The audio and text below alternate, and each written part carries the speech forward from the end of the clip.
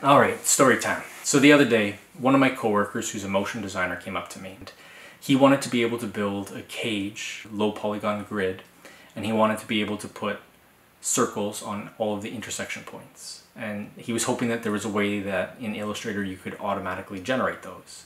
He's used to working in C4D and he knew a technique to do that there, but unfortunately there isn't a way to automatically generate that sort of thing in Illustrator.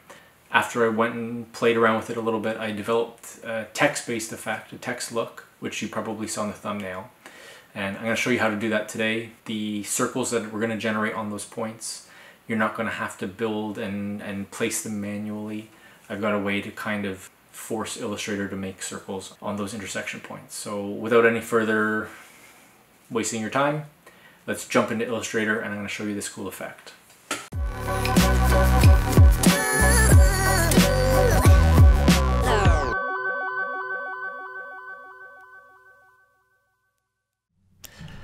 Okay, here I am in my blank Illustrator document. It's a 30 by 30 canvas and I've got a color palette set up here. I've got 3 colors. I've got one for my text, one for the dots that we're going to create, and one for the polygon grid. Now, using our text tool or type tool, press T on the keyboard to pull that up and click on your canvas and type out a random word. For this example, I'm going to type out hype. I don't know why, just sounds good. And hold shift on my keyboard and scale that word up. And I want to track it out. So I can hit Command T on my keyboard to pull up my character palette and we'll track it out to 200. Just like that. I want to create outlines from this. I don't want the type to be live and editable. So we'll hit Command Shift O. Oh, I did that wrong because I can't see the keyboard. Command Shift O, and it will create outlines. Close up that character dialog box, and we're going to use the eyedropper tool, I on the keyboard, and select our pink. And we're going to use the position X and Y values up here to center this up. So I know that my canvas is 30, so if I enter in 15, and tab, and 15, and enter, that text will be centered up on my canvas. That's looking good. So now let's build the polygon grid. We're going to use our pen tool, so P for the pen tool, and we're going to click, click, click, and a final click to close up that polygon. Now, because the last color that we had active was a pink fill, our polygon takes on that characteristic. So we're going to select the polygon, we're going to hit I, and we're going to sample the navy that I want my grid to be. And by pressing Shift X, we can swap the fill and the stroke. So it had been a navy fill, it's now a navy stroke with no fill. Pull up our pen tool again, and click, click, click, click.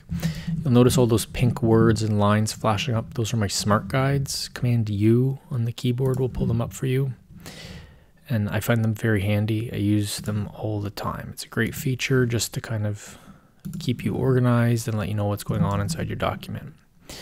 Now you noticed I deselected that path before I started working. I used Command Shift A on the keyboard to deselect it. If I had not done that, if I had my path active and I had a pen tool up, if I was to come over to an endpoint like this, you'll see the negative symbol that pops up. That would delete that point. Same thing if I try to create a path that overlaps in the middle here like this, the plus comes up, that adds a point to that existing path instead of creating a new path, which is what I wanted to do.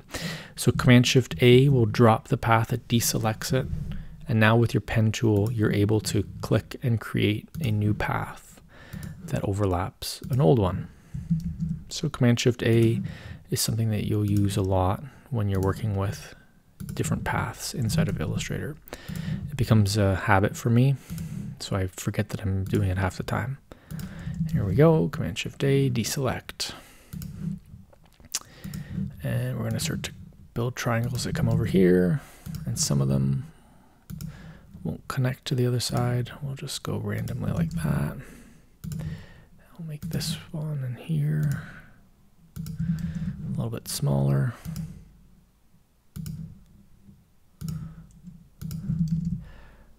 No rhyme or reason to a lot of these things, just kind of eyeballing things. You're not going to be tied to these either. You're going to be able to manipulate them if you didn't like a section. I'll show you how to do that after.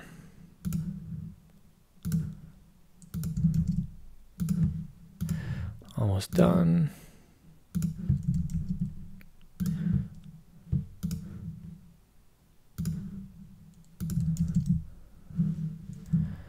All right, that's feeling pretty decent, but like I said, there's going to be situations where there's spots that you don't like.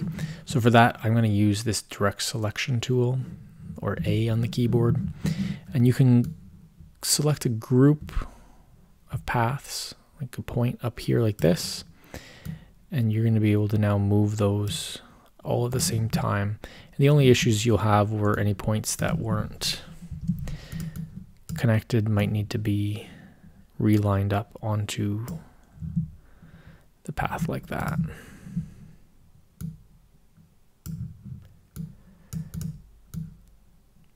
So what I did there is I toggled in and out of outline and preview mode. Command Y on your keyboard will allow you to do that, back and forth. Just helps you troubleshoot problems. So in this situation here, if I'm grabbing these points, because the points on the other side were connected, they won't shift. It was just in that one area where the path pulled apart from itself because they weren't, the points at the other end weren't connected. Same thing's going to happen down there. But we can reline those up. Once you're feeling happy with that, the next thing that I like to do is to manipulate the actual letter in behind. I can extend some elements of it, and then I can create this sort of false foreground background effect by creating new pink shapes that overlap some of these grid lines. Also line up with the main character in the background. So now it looks like this section has extended in front of the grid and then fallen in behind. So we could kind of create this weave effect where the grid is dropping in behind and then coming back out in front. You can do that in a few places.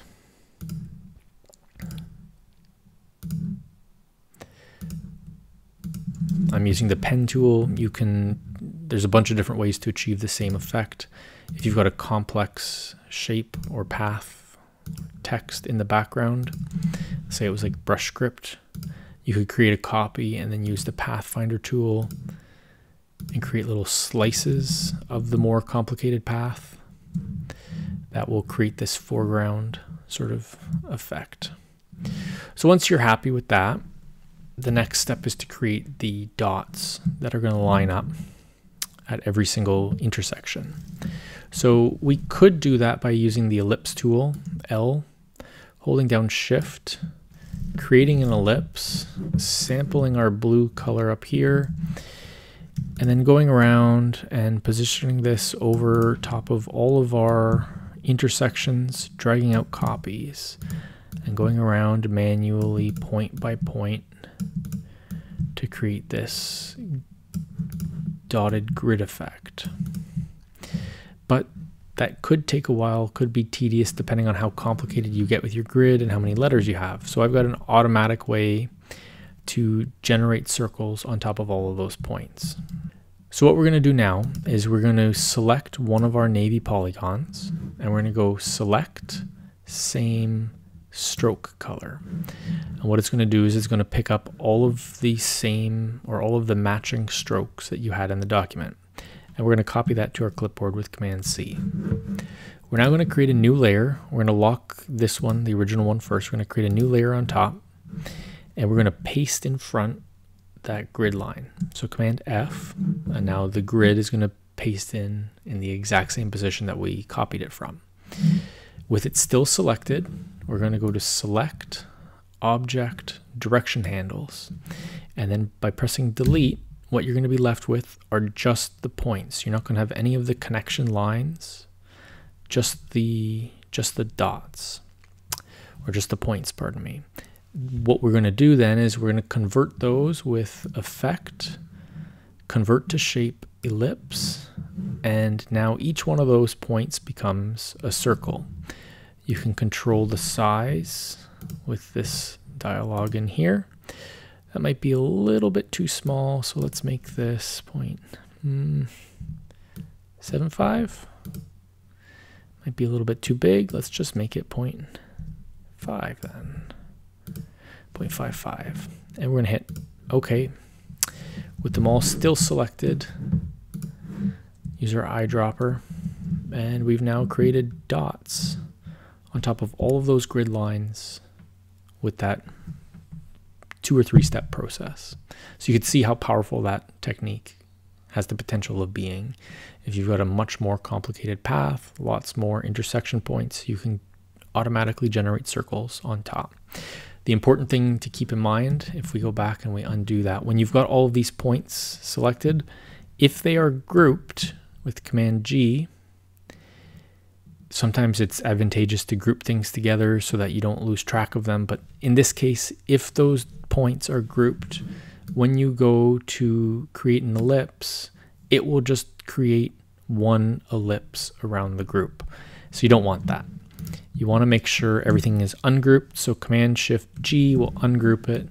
And then when you create your ellipse, you've got the individual points, not groups, that are becoming ellipses or circles. So there's a lot of potential with this technique. You can substitute in different font styles and different treatments to get a whole other effect. The principle there can be applied to different things like backgrounds and textures. There's all sorts of other things that I can picture, like geometric shapes and logos and icons that the same principles are all going to apply. So it's going to be how you apply it in your day-to-day work. So that's that. If you guys made it to this point, I'm assuming that you were pretty interested and the stuff that I was showing you was easy to follow along with and you liked it. So at this point, it would be awesome if you did all of the things that YouTubers ask you to do. I think it's like the video, drop a comment down below, and subscribe to the channel. Other than that, go out, keep learning, keep creating, and have a good one. Cheers. Peace. Hat flip. Still here? Go home.